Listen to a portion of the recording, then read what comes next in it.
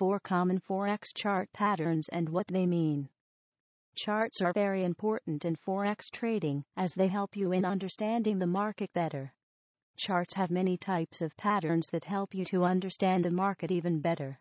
The most common types of patterns are head and shoulders, popularly known as the H&S pattern. This pattern is a topping formation after an uptrend. It can also be a bottoming formation after a downtrend. The topping pattern is usually a price high, a retracement, a higher price high, retracement, and then a lower low. The bottoming pattern, on the other hand, is a low, a retracement, a lower low, a retracement, and then a higher low. This pattern is made complete by a trend line that connects the two highs, or two lows. The good thing with this pattern is that it's tradable, as it provides you with an entry level, a stop level, and a profit target.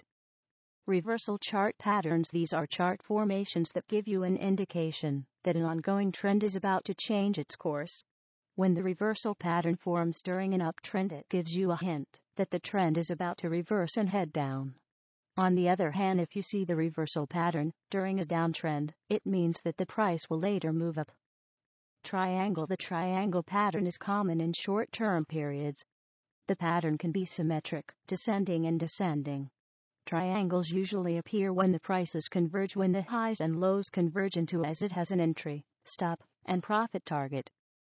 The entry is the point where the triangle is penetrated, the stop is the low of the pattern, while the profit target is where the height of the pattern and entry price add up. Continuation pattern, also known as consolidation pattern. This pattern shows you how the buyers and sellers are taking a quick break before they continue trading in the same direction.